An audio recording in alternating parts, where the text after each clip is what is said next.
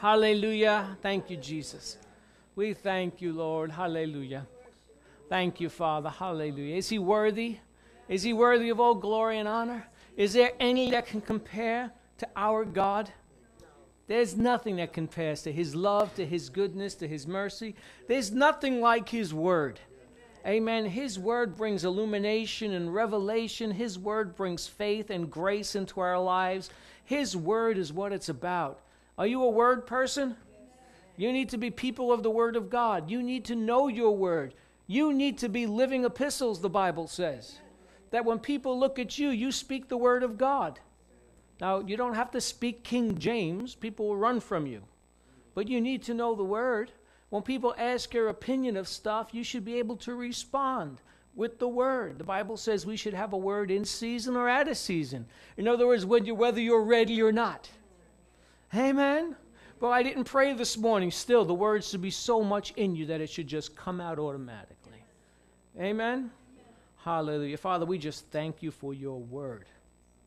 We thank you that your word is spirit and life. We thank you that your word is eternal word, that you described your word as incorruptible seed. I thank you as that incorruptible seed is planted and engrafted upon our hearts and our mind, that Holy Spirit, you give us the insight. Give us the ears to discern and to perceive what you're saying. Give us the revelation of the word this morning. Let this word be the living word that you said it is to us. In the name of Jesus, Lord, we thank you that your anointing is upon it. I thank you, Father, we're getting excited. We are receiving life, and we thank you for it. In the matchless name of Jesus, turn to your neighbor and say, I receive it. I receive the word. The Bible says we are to receive the word with, what's the word? Gladness. So are you glad this morning? Amen.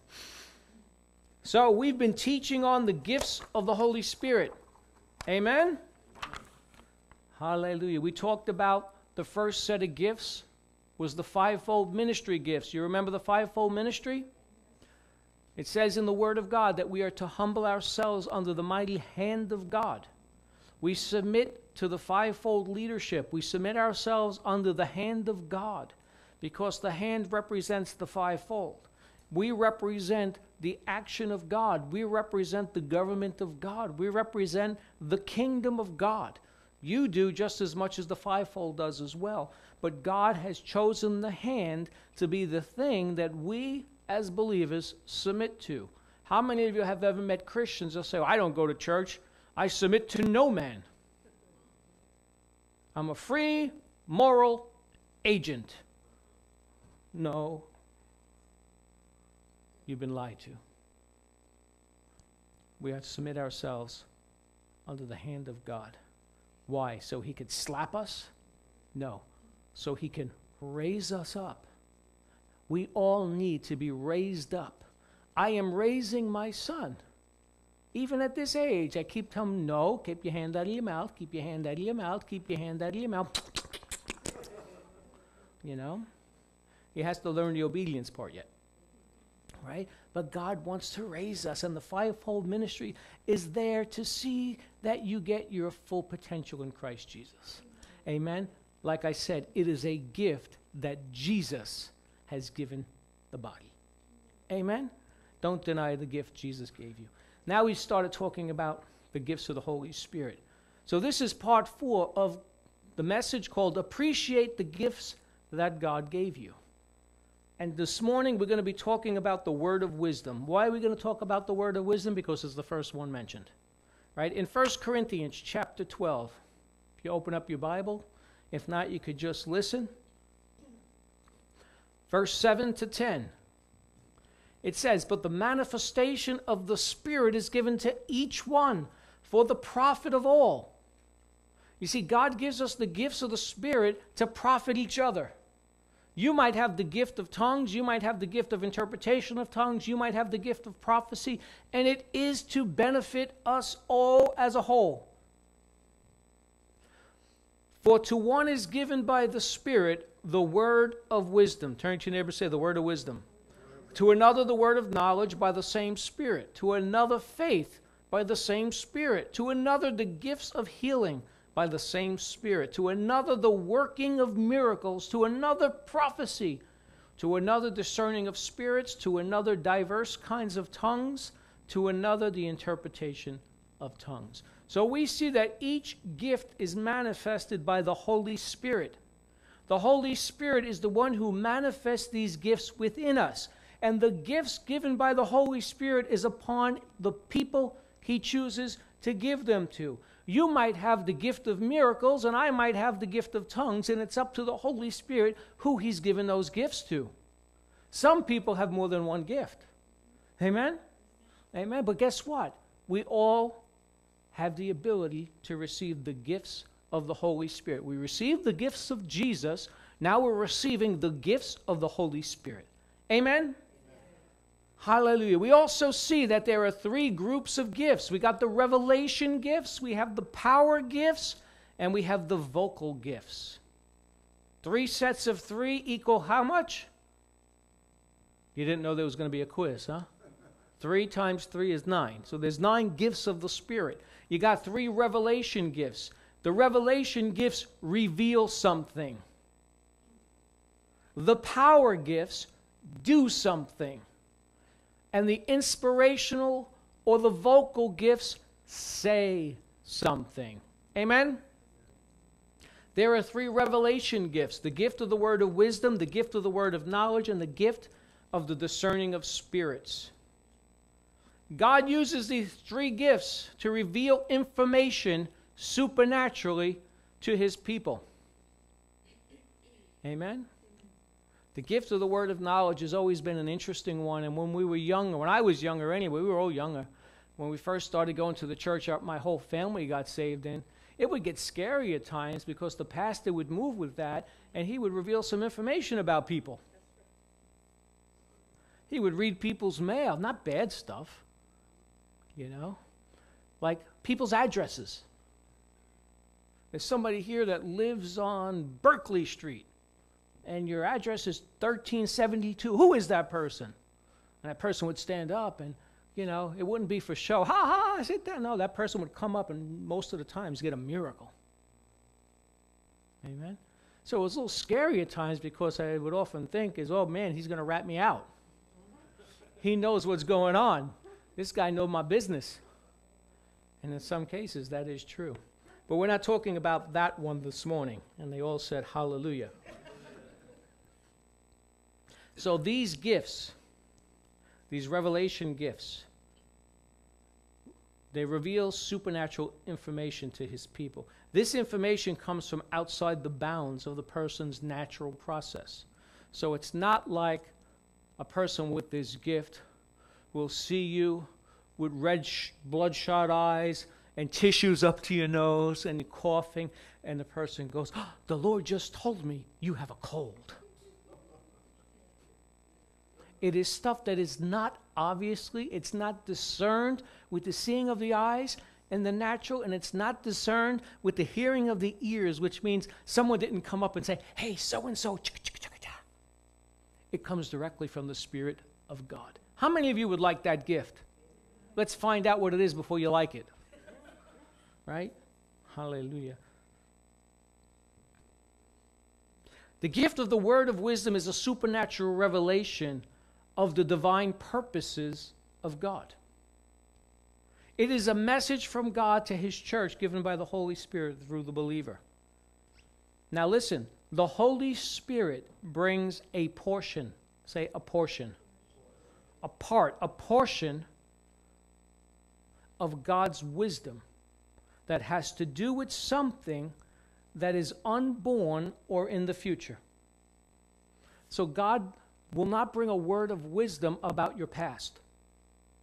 The word of wisdom will not come about your past. A word of wisdom is to accomplish something in your life. Amen? We're going to talk about some examples in a minute, all right? He's revealing something that has not yet come to pass. So the word of wisdom might be, you know, the Lord is showing me that if you're diligent in your studies, that God is going to open up a door in the area of you being an architect. Just making this stuff up, okay? Right? And you're still in junior high school. I don't know. You see, it's about something in the future. Or I perceive that God is going to use you to touch many people in Malaysia. You understand? Something to happen. Most prophets, or I should say, every prophet is supposed to have this gift. And all the prophets said, what? Amen? Every prophet is to possess this gift. This gift unveils, in part, God's divine purposes on earth. In 1 Corinthians chapter 2, in verse 7, it says, but we speak the wisdom of God in a mystery, the hidden wisdom which God ordained before the ages for our glory. Amen? The word of wisdom speaks hidden things, things we would not normally or even naturally know. Praise God. Isn't the Holy Spirit wonderful? Amen. When a person receives this gift, he does not suddenly become a know-it-all. Turn to your neighbor and say, stop being a know-it-all. I found something about know-it-alls. They tend to know nothing at all.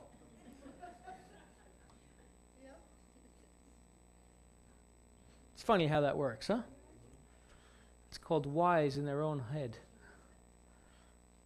God only reveals a part of his wisdom. So when God speaks the word of wisdom, God doesn't lay out the entire 7-step plan or 14-step plan. He reveals it only in part. It's up to the believer now to seek after God to find out how that part will manifest. Amen? Because if there's a message spoken, there needs to be someone to receive it. One amen? Hallelujah. Kirk, I'll give you $1 later. Hallelujah.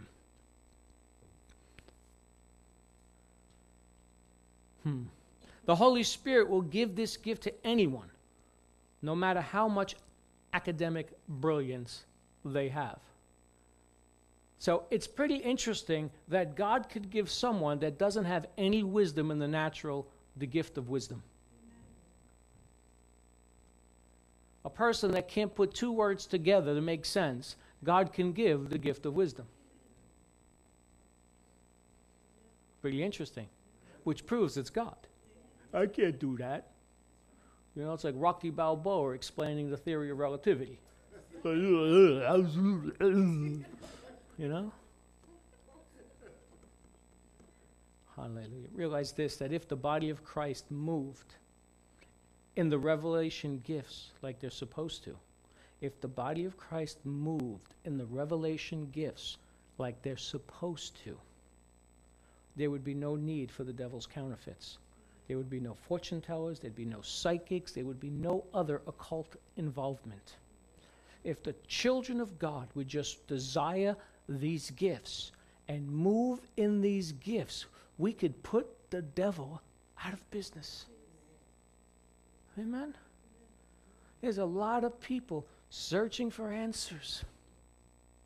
Amen? Did you read in the paper about this couple in Brooklyn that was stabbed to death last week? You know? Turns out they were involved in voodoo rituals. And the person killed them because the voodoo ritual didn't do what it was supposed to do. So he came back and killed them. Imagine if these people moved with the word of wisdom. The word of wisdom would have profited this individual greatly, and nobody would have died. Amen? Right now, this country is under attack by the greatest wave of New Age that there's ever been in modern times. Black magic, white magic, witchcraft, like we've never known. Christianity is under attack. Right? They are trying to push Christianity out. Amen? Your government had tried to push Christianity out. The school system has tried to push Christianity out. But yet it's okay to do yoga and meditation in the public schools now. It's okay to teach the first and second graders to sit there and go, opening themselves to all kinds of demonic activity. They think they have problem with hyperactive attention disorder. Let the kids do this. What are they going to do when they start levitating around the classrooms? They don't know what they're doing. They're blind. They're blind. They're blinded from knowing truth. But yet there's something, inherent in the nature of mankind spiritually that just hates Christianity, but yet will open and embrace Buddhism. And there's so many false teachers out there. Facebook is very telling. It kind of saddens me at times how I see Christians sharing videos and quotes from people like Dr. Dwyer, who blends the Bible with Buddhism, and they think it's perfectly okay. Well, he died last year or 2 years ago, so he won't be making any more videos. But just, church, know what you're doing. One reason for this, why Christianity is being pushed out, is that the church has not taken its rightful place in its spiritual warfare. We have not used the weapons of this warfare, which are mighty to the pulling down of strongholds. We haven't been people of prayer. We haven't been very spiritual. I'm not just talking about you. I'm talking about the modern church. We haven't been very spiritual. We've been bless me, bless me, bless me, grace, grace, grace, don't tell me what to do. And we've become very weak.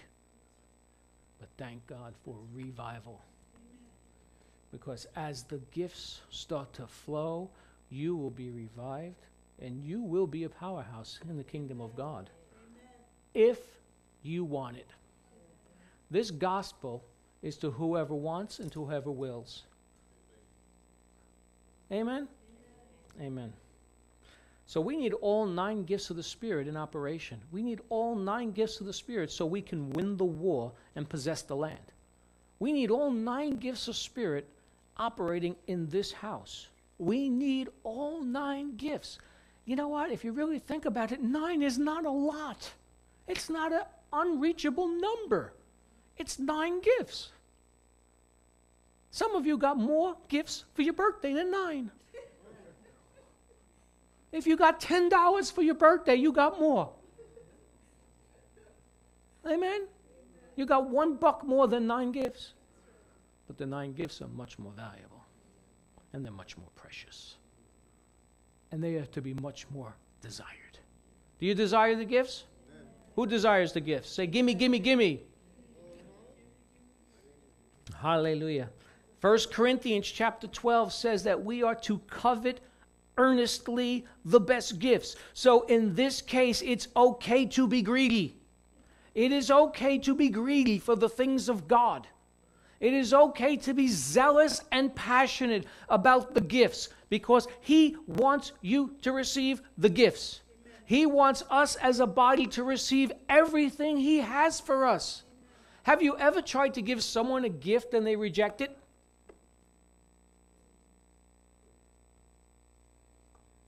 No? You never tried to? How do you feel? Probably rejected. Well, duh. How do you think I feel? I get to keep it use of myself.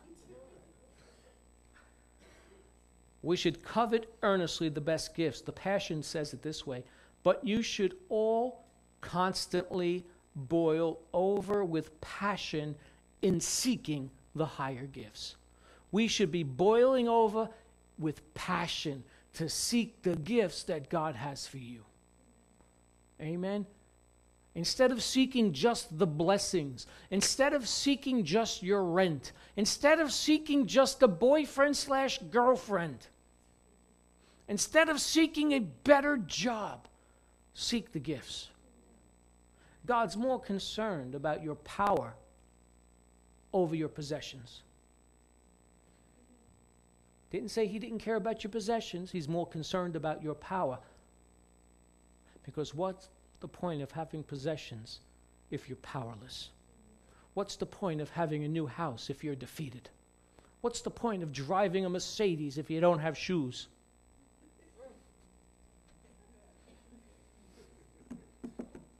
The Amplified Bible says, but earnestly desire and zealously cultivate the greatest and the best gifts and graces, the highest gifts and the choicest graces. I challenge you this morning to desire the gifts that God has. Maybe God has the gift of wisdom for you. Maybe God has the gift of working of miracles. That's the one everyone wants. I want to do the working of miracles. Why? So people can say, look at the miracle worker. Or so people can say, look at Jesus. Ah, yeah. Nothing wrong with that. Some of the best and most effective evangelism is when you lay hands on a sinner in the street and they get their miracle in the street. You with the gift of the working of miracles.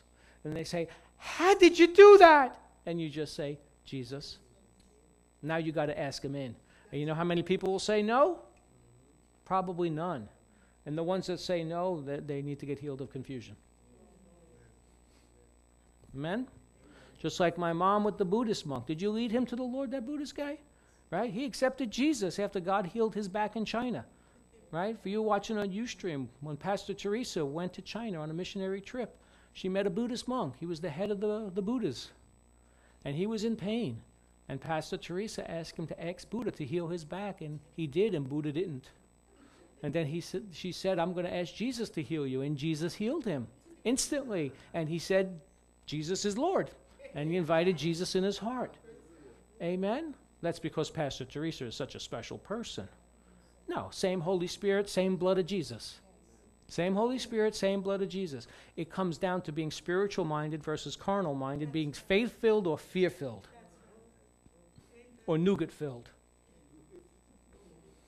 What are you, a Milky Way? Nougat. What is nougat anyway?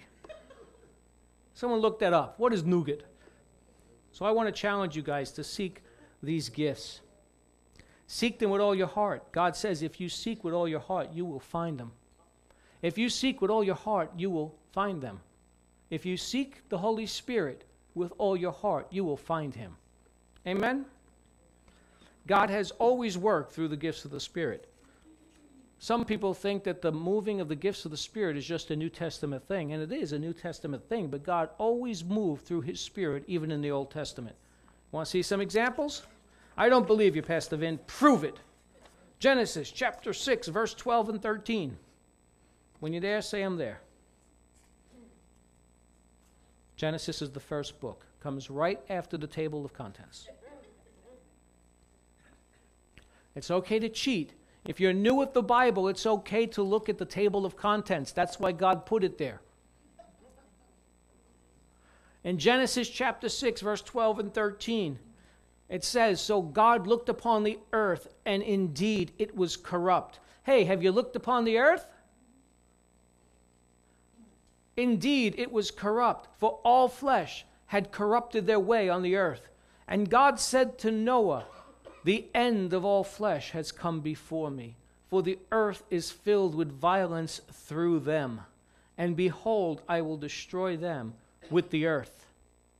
Right? You know the rest of the story, right? God told Noah that he has to build an ark because he's sending rain. God told Noah that he's going to send rain.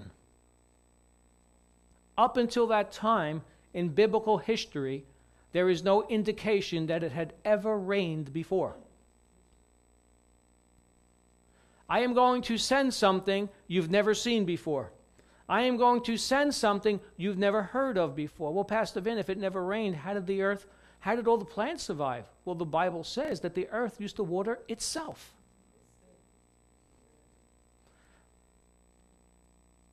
God did not reveal to Noah everything, just the word.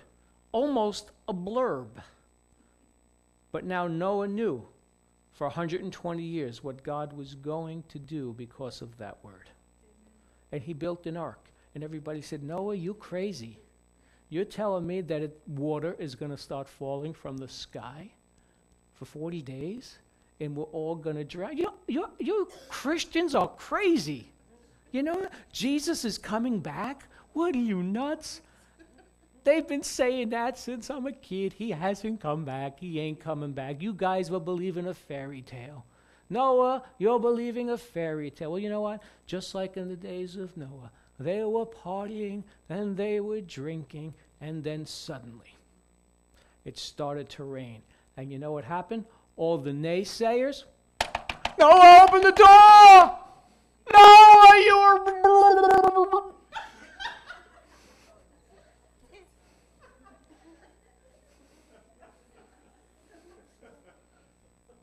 Because once the door was shut, listen, they missed the boat. They missed the boat. And just like Jesus, the rapture of the church, there's many who go miss the boat. The good old gospel ship. You know, you don't think they did that? They probably said it in Hebrew. As that boat was floating up, you don't think they were, no, you don't think? Absolutely. Amen? And Jesus is coming soon, and he's coming for those that are looking for the boat. He's only coming for those who have their ticket to get on the boat. And that ticket is called blood of Jesus and righteous living.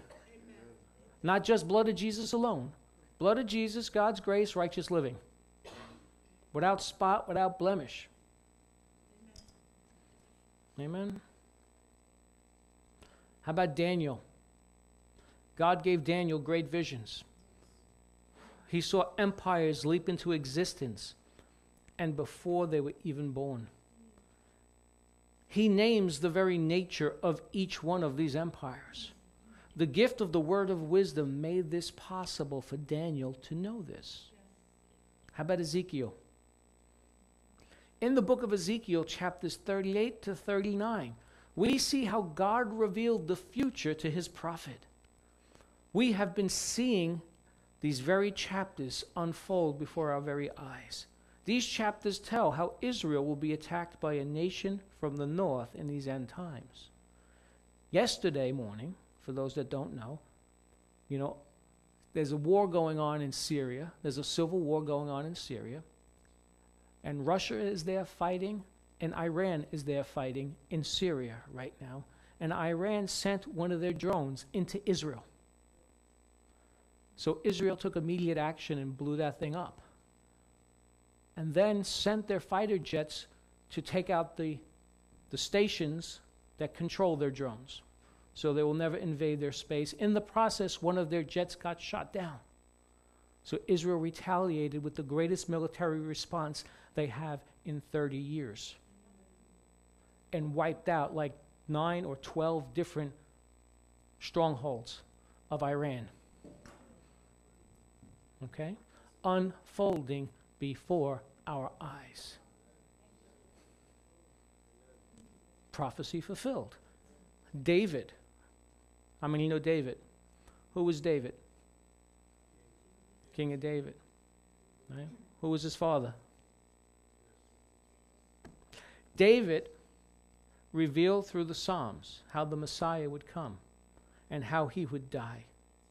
It was a revelation of the future found in Psalms chapter 2 and Psalms chapter 22. David also received the word of wisdom on how to fight his battles. David wasn't perfect, but he had a heart after God, right? Right? And he became the greatest king of Israel next to Jesus, who ever lived, even with his character flaws. So if you're waiting to be perfect to be used by God, you don't have to be perfect. You just have to be getting better. You have to be growing. You have to be perfecting. How about King Solomon? Sing Solomon? King Solomon handled the two mothers in conflict over a child with the word of wisdom. Right? Oh, you want him? You want him? Let's just cut him in half. You each take half. No. The one who wanted to steal the baby said, yeah, good idea, cut him in half. But the mother said, no, you can have him. Because a mother's love is real. See, that's wisdom. Joel. In Joel 2:28, he revealed that in the last day, God would pour out his Spirit upon all flesh. He was revealing the future. In Isaiah, one of the best examples of the word of wisdom being brought forth is Isaiah 53. Some of you need to know this. Most of you know it. He described the nature of the Messiah. He described what kind of a person he would be, the way he would die, and what his death would mean to us. Isaiah 53. He even wrote that by his stripes we are healed. What makes this amazing is that in the days of Isaiah, whipping was not a form of punishment.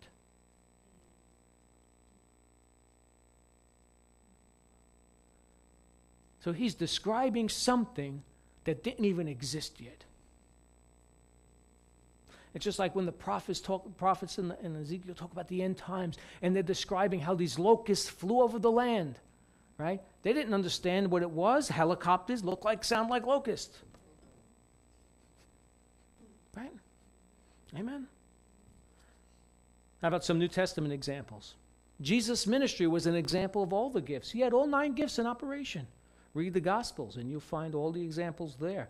One of them was Jesus received the word of wisdom on how to deal with the accuser of the woman caught in adultery. Through the word of wisdom, he even spoke of his own death and resurrection. James received the word of wisdom on how to resolve a church conflict that threatened to divide the church. Peter received the word of wisdom on how to deal with dishonesty. Amen? So we see the gifts were always in operation. In Acts chapter 11, if you want, turn. Are you learning something this morning? How many of you desire the gift of the word of wisdom? After I go through all 9 gifts, I'm going to teach and speak how to receive those gifts. In the meantime, the gifts, you should desire all 9. Start desiring them. Start thanking God for the gifts. Say, Lord, I receive your gifts. Holy Spirit, I receive your gifts, okay?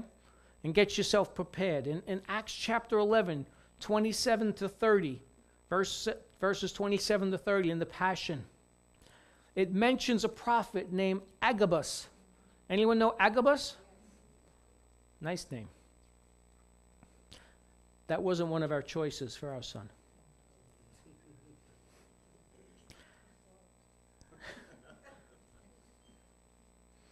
He said, you're welcome. At that time, there were prophets in the church of Jerusalem, and some of them came to Antioch. One of them was named Agabus. He stood up in one of the meetings and prophesied by the Holy Spirit that a severe famine was about to come over Israel. Now, I said prophesy, right? Just keep this in mind. The prophecy was fulfilled during the reign of Claudius Caesar. So they determined that each believer, according to his or her ability, would give an offering to send as relief to the brothers living in Judea.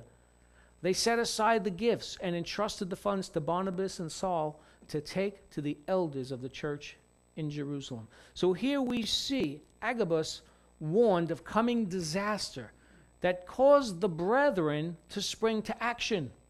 You see, when the gifts of the Spirit come to a corporate body, it's not just for people to go, wow, pretty amazing.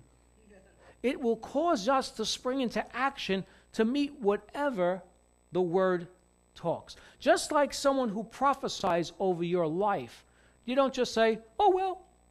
You actually have to pray on this and work towards that word to accomplish it, or to put yourself in a place for God to continue working in you for it to manifest. Amen? Hallelujah. How the gift of the word of wisdom is manifest. It manifests itself in different ways, the word of wisdom. To Joseph, it came through dreams and interpretation of dreams. Joseph moved with the gift of the word of wisdom, so much that God promoted him. Daniel through visions. Ezekiel was caught away in the Spirit. John the Apostle was caught up in the Spirit, and the entire book of Revelation was flashed before his eyes. He actually had a vision of the entire book and wrote the vision down. Amen? Paul, he was brought up to the third heaven. And Jesus appeared to him at least 3 times. What does it mean, the third heaven? Oh, there's 3 different heavens? It's like the Mormons. We all get different. No. You got the heaven where we're breathing the air right now, the atmosphere.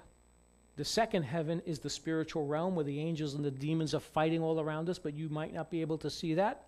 And the third heaven is where the throne of God is. He went up to the throne. Amen? Coming to the close here. Come on, fingers. Now, some of you may be confused because I used the word prophecy in that verse, right? But it's not the gift of prophecy, because it says in 1 Corinthians chapter 14, verse 3, that the gift of prophecy is for edification, exhortation, and comfort. The word of wisdom tells of things to come. Prophecy builds you up and comforts you as individuals. Okay? Someone can get up and what may appear to be they're prophesying in the church service, but they're actually using a word of wisdom. Okay? If it's talking about something to come, something to happen, that's why prophets should have this gift, talking about things to come, things to happen. It's the word of wisdom. If it's talking about, I love you with an everlasting love, for you know, whatever. It's bringing you from here to here. You feel good about yourself. We feel good about a body. We know that we can accomplish great things through God's grace and power. Yay, yay, we win, rah, rah. But it's not wisdom, okay? The word of wisdom is the first one listed. We need wisdom from the Holy Spirit. I think it's important many times when we look at the way God lists things in scriptures, not saying every single instance, but a lot of times there is an importance to it. Just like the fivefold ministry starts off with the apostle and the prophet, the evangelist, the pastor, and the lowly teacher. Wisdom is the principal thing. Amen? We need wisdom from the Holy Spirit to know how to carry out what God has revealed to us. The word of wisdom reveals to us how to do something God has shown you to do. When you don't know what to do, we ask for wisdom.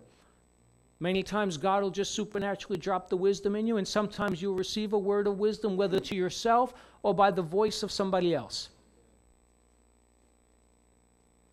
The word of wisdom will reveal how to resolve situations. It'll also reveal how to pray for people, how to avoid danger, how to speak the right words into situations. Amen? You know, people who lack wisdom, they just run their mouth all the time. They cause all kind of havoc. Can anyone say amen? I'm guilty. I've been redeemed, not guilty no more. You know, here's some practical points about the gift of wisdom. Don't be impulsive in making decisions or giving advice. Just because you've asked for the gift of the word of wisdom and maybe you've moved in the gift of the word of wisdom doesn't mean you become people's personal counselors. Don't be quick to give a word of wisdom. Pray on it. Make sure it's God and not just a good idea. Make sure it's truly coming from God and you didn't put the puzzle together in your own mind. Okay? Don't act under pressure of people or circumstances. Gotta give me a word of wisdom. I don't know. Tell me what to do. I'll tell you what to do. Go pray. My Holy Spirit is your Holy Spirit too, Jack. Or Jill. Ask the Holy Spirit for insight, for a word of wisdom and what to do. It may come as a spontaneous picture, an impression, or a flow of thought. You may even see a picture of how an event will unfold in the future, like John the Revelator. This gives you confidence as to what steps you should take. And most importantly, be prepared to wait on the Lord for wisdom. Amen? Did you receive? Amen. How many of you desire the gift of the word of wisdom? Put your hands up if you desire that gift. Like Pastor Anthony would say, Lord, take that picture. Good. So, Lord, I just thank you now, even for this word this morning. I thank you, Lord Jesus, you've been made wisdom, righteousness, sanctification, and redemption for us. I thank you that your word is wisdom, and you are wisdom, and that those that raise their hand, oh God, Lord, they raise their hand, but give them now the passion and the zeal to seek out that gift. If they desire it, Lord, give it to them. Lord, concerning the Holy Spirit, you said if they ask you, you would not hold back. So, Lord, even as we've received the baptism of the Spirit, Lord, give them that gift of the word of wisdom. In Jesus' name I pray. Amen. Amen. Hallelujah. You coming back next week? Amen. We got 8 more gifts to go. Will that be 8 more messages? Maybe. Maybe 6, maybe 4, maybe 15. I don't know yet, but we'll see. Amen. Can you give the Lord a praise this morning? Hallelujah. Thank God. Whenever the word is ministered, signs follow. The word says whenever the word is ministered, signs follow. Signs follow those who believe. Do you believe? If you look behind you, you should see a bunch of signs which prove you're a believer. If you look behind you and you see moths, what are you believing? If there's no signs following you, what are you believing? You have the waymaker in you. You have the miracle worker in you. Is it cold back here? I see a lot of people doing this. Why don't you tell me? I can put the heat on. Now that the message is over.